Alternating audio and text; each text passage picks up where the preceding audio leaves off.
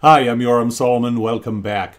Today I'm going to answer a question that I have received several times, and that is, I'm showing you all of my OBS stuff and all the cameras that I use.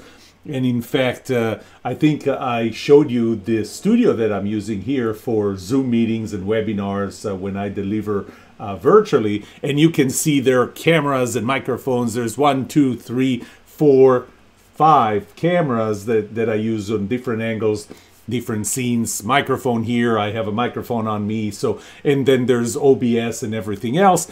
And I was asked if you have a strong enough computer. How do you know if your computer is strong enough?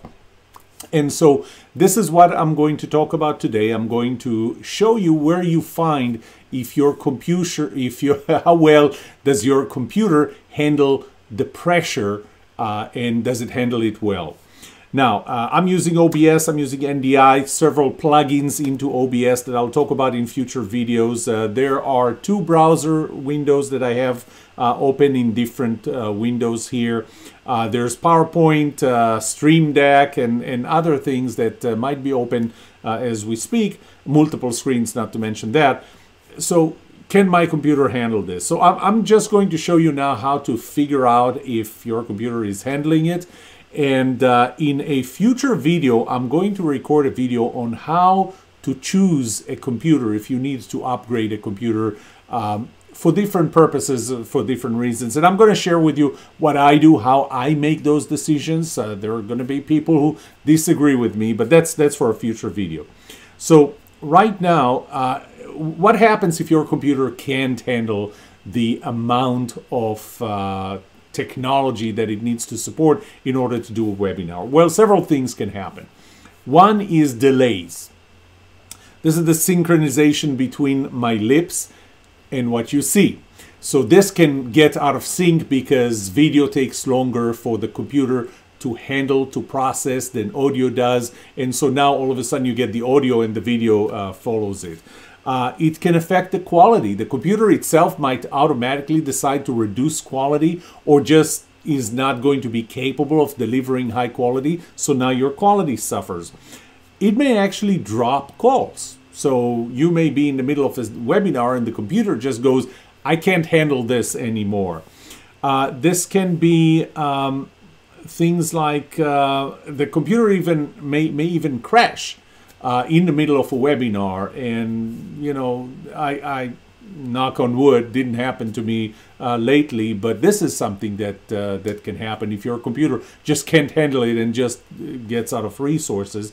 And finally, the computer may overheat, and not to mention that it can shorten its life, but it can just get the fan into operation, and when the fan operates, the microphone may pick it up, and now you have some undesired background noise.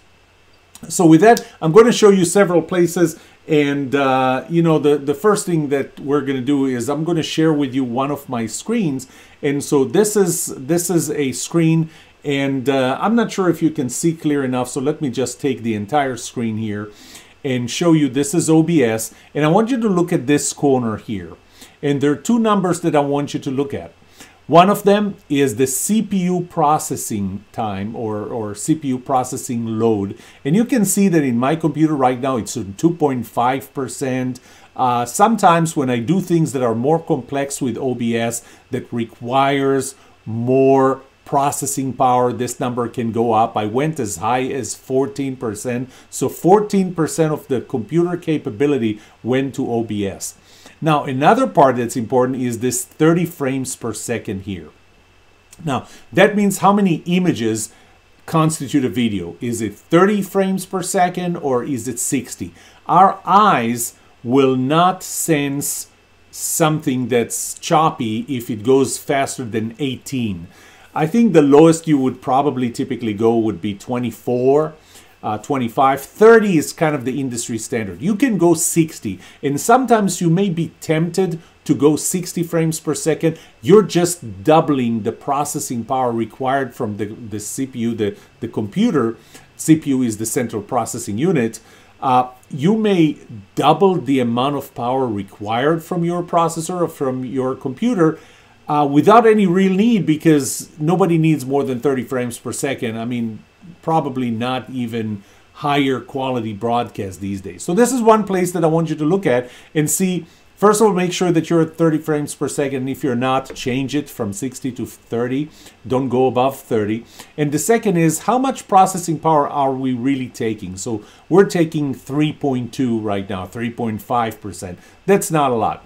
The other thing that I want you to do is go to the system tray here, and it doesn't matter which one of the screens, right-click and go to something that's called Task Manager.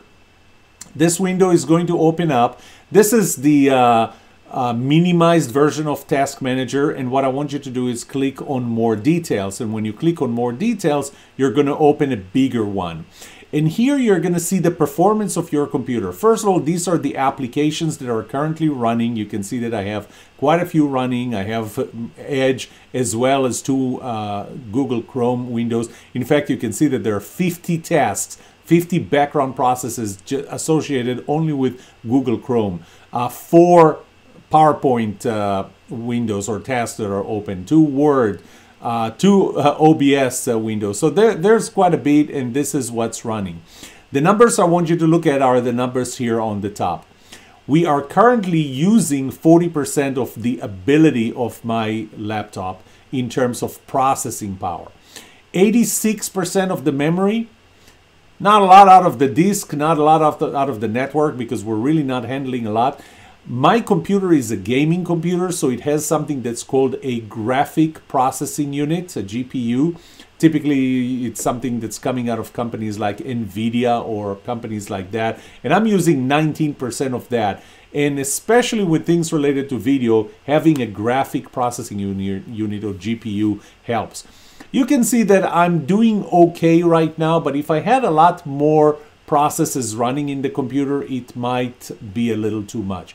Now, one way to know which processes are the ones that are taking a lot is to actually click on the top here. So if I'm going to click on CPU, it's going to put on the top the thing that is using the most. Guess what? The most CPU, 20% out of the CPU right now is used by something that's called Kinoni. And Kinoni is the app that allows you to see this. Let's go back. That's the app that's running, that's connecting my iPhone as the 5th camera. I can click on memory and see that Google Chrome takes a lot of memory here, out of the 86% that's currently being used. Since Chrome is using so much, then I guess reducing this number could happen if I start closing the windows. And frankly, how many windows do you need open when you're doing a webinar or delivering something? How about the GPU? GPU, I've kind of expected that, is used mostly by OBS. Well, we're not going to shut down OBS because we need OBS for this. One last place I want you to look at is if you go to the Start button, over there, you'll see the cogwheel, settings, and if you open settings, there is system, and if you go in system, go all the way to the bottom to the about. This would give you kind of a look of what you have in your computer. So I have a Dell G7, it's a gaming computer, 7588 is the model number, this is what I call it. The processor that I have is an Intel Core i7-8750H CPU running at this speed, 2.2 gigahertz. I have 16 gigabyte of RAM available to me. It doesn't give you a lot more. It is a 64-bit operating system that typically runs faster than a 32-bit operating system. But it gives you a good general sense of what you have in your computer and how your computer is being used. So I showed you that. I showed you how to see what you're using out of your computer. As I promise, in the future, hopefully in the near future, I'm trying not to do more than one video a week. I'm going to shoot a video on how do I choose your computer, or my computer. How do I choose my computer? Use it or don't use it to choose your own computer. And I know that there are going to be people who disagree maybe with some of the things that I showed, but I'm going to shoot a video on that nevertheless. That's all I have for you. Make sure that, those are great tools that I'm using, and, all the capabilities that you see in how I use Zoom, for example, to have different scenes and, move along the scenes, put myself in a smaller window, or make myself look like I'm speaking to you from an iPhone or anything else. All those things are things that consume processing power. And if you're doing them, and I recommend that you do them because this is how our audience engages with us, not just what the content is and how passionate we are in delivering it, but also the technology behind it. What does it look like? So there are all these things combined, but your computer has to support it. So just take a look at those numbers that I showed you, those places, and see if those numbers are a little on the high side. Either consider doing less things with the computer, making your scenes a little more simple, a little simpler, or maybe upgrade to another computer, but at least you'll know if you need to. I hope this has been helpful. I'll see you in the next video. If this video was helpful to you, go ahead and subscribe to my channel so that you will get notified whenever I release another video like this, because I do it about once a week. Also, go ahead and check my Tech Tips for Speakers playlist so you'll see the videos that I already have recorded. And may trust be with you.